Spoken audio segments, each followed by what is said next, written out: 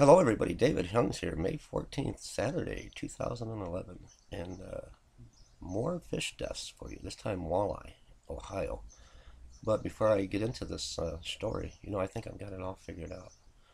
Of course, they're blaming this on natural causes and the stress from a frigid, cold winter, but it's already May 14th, and I'm in Michigan, not far from Ohio, and we had 87 degrees the last 2 days. So, I think I've got it all figured out. It is natural causes. I mean, there's nothing to be alarmed about. But the fish have to die in a certain order, either whether it be alphabetical order or by species. They can't all die at once. So, you got one species dying 1 week.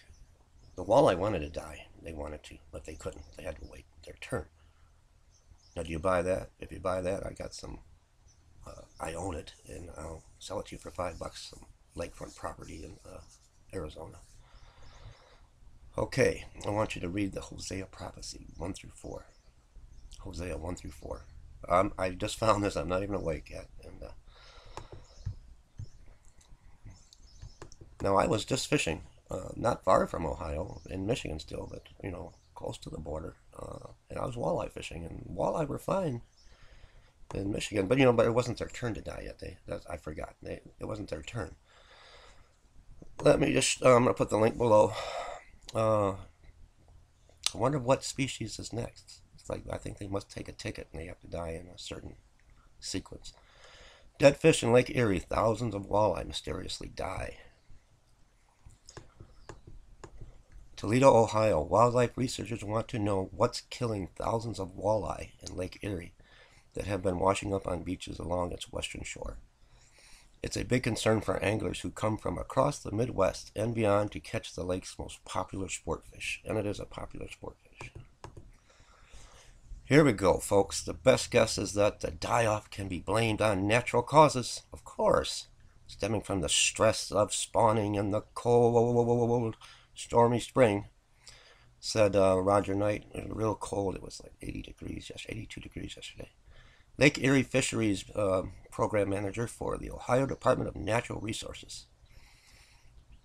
It all kind of fits the picture, he said. Yeah, it fits the picture, all right. And, the story goes on and on. And now we have thousands and thousands of sport fish, walleye, washing up ashore up in on the Ohio borders up here.